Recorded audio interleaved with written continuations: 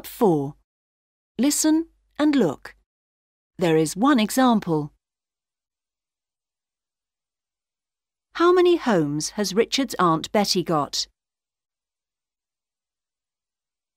I've got 3 aunts, but Aunt Betty is my favourite. Oh, is she, Richard? Why? Well, she's nice, and I like going to stay with her. Her homes are very interesting. Homes? How many has she got? 1 for the winter and a second one for the summer. Can you see the tick? Now you listen and tick the box. 1. Where does Aunt Betty live in the summer?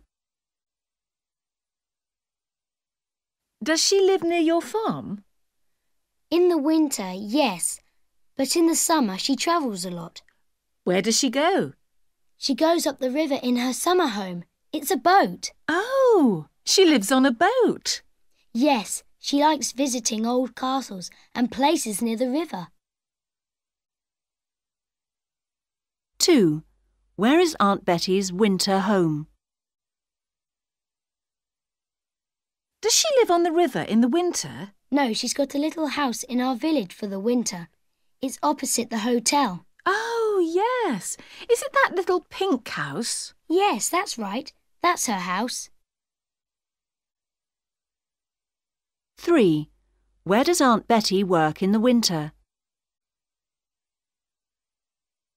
Does your Aunt Betty work? Yes, she works hard in the winter when everyone comes here to ski. Does she work in the hotel? Not now. She worked in the restaurant there about 5 years ago, but now she works at the theatre, in the shop there. She sells books and postcards. 4. How often does Richard see Aunt Betty in the summer?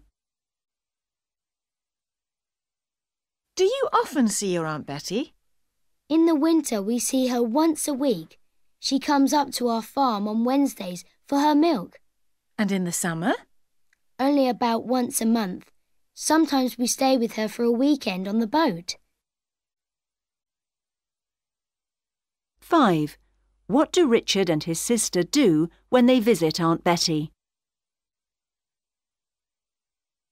My sister and I love staying with Aunt Betty. It's very different from home. How is it different? Well, she hasn't got a TV, so we can't watch anything. What do you do then? Most of the time she just talks to us, about her travels usually. Sometimes she goes outside and paints a picture. Then she comes in and starts telling us stories again. Are they good stories? Yes, and sometimes the stories are very long, so we don't go to sleep until after midnight. Now listen to part 4 again. 1. Where does Aunt Betty live in the summer? Does she live near your farm? In the winter, yes, but in the summer she travels a lot. Where does she go? She goes up the river in her summer home.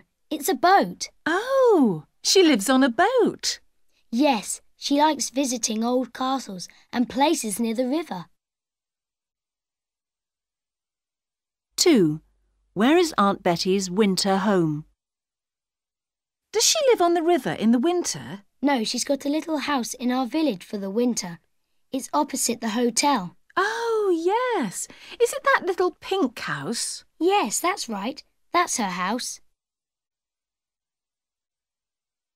3. Where does Aunt Betty work in the winter? Does your Aunt Betty work?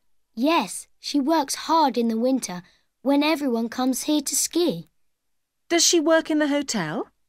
Not now. She worked in the restaurant there about 5 years ago, but now she works at the theatre, in the shop there.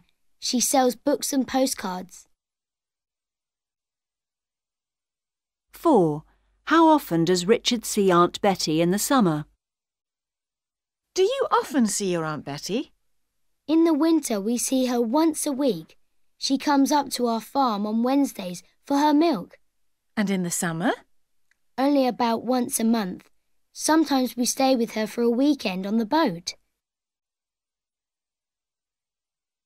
5. What do Richard and his sister do when they visit Aunt Betty?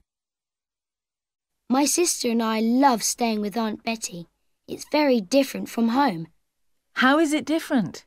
Well, she hasn't got a TV, so we can't watch anything. What do you do then? Most of the time she just talks to us, about her travels usually. Sometimes she goes outside and paints a picture. Then she comes in and starts telling us stories again. Are they good stories? Yes, and sometimes the stories are very long, so we don't go to sleep until after midnight. That is the end of part 4.